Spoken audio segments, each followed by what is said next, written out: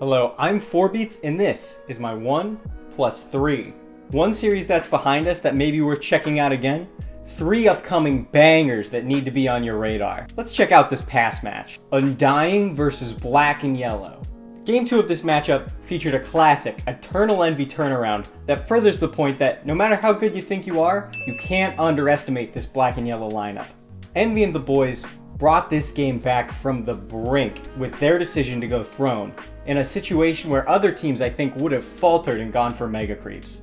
I think it was mainly just us throwing and not clicking our buttons properly and stuff like that, but I think the envy factor in that game was that they won a fight. They just decided, you know, let's either win this game right now or we lose it. And I think that's the reason why they won it, because we were missing buyback on Temado. Yeah, so I think that's the envy factor, you know, going all in. Unfortunately for Black and Yellow, they weren't able to close it out, meaning that we'll be watching their upcoming series with great interest to see if they can avoid a dreaded bottom 2 finish. For Undying, it means that they were able to fend off one of the most deceptively challenging foes this season. Now on to next week's matches. Quincy Crew versus Evil Geniuses. Now let me bring up some names to you. Secret, Fnatic, Virtus Pro, Alliance, Beast Coast. You know what they all have in common?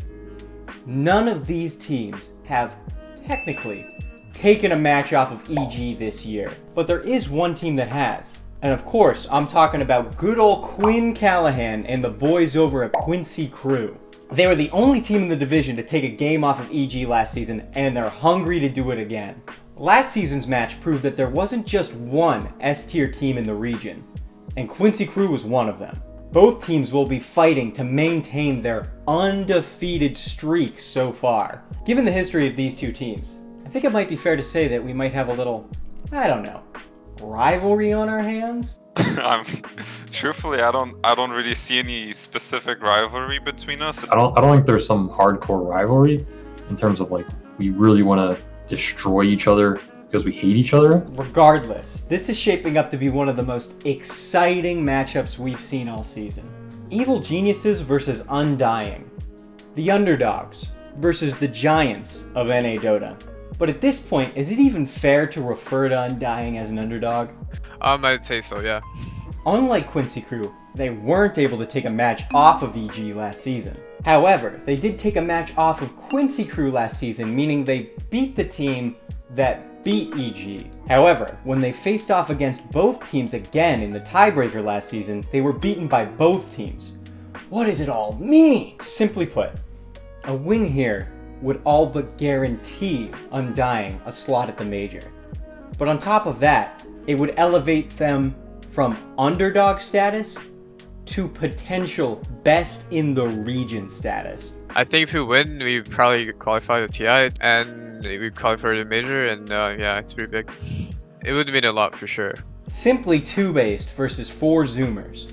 Buckle up, goons. It's time for a grudge match. Any Dota historians may remember that Monkeys Forever used to babysit the 4 Zoomers before he was brutally torn away from the boys that he fostered and cared for by one Brax Dota. This is his chance to finally get back at those that betrayed him. The Dota map is our courtroom, and Dakota Cox is our Maury Povich for what is shaping up to be the grudge match of the century. Do Zoomers even know who Maury Povich is? Who's writing this? The untethered rage that both these teams have for each other will finally be unleashed for all to see. This blood runs deep.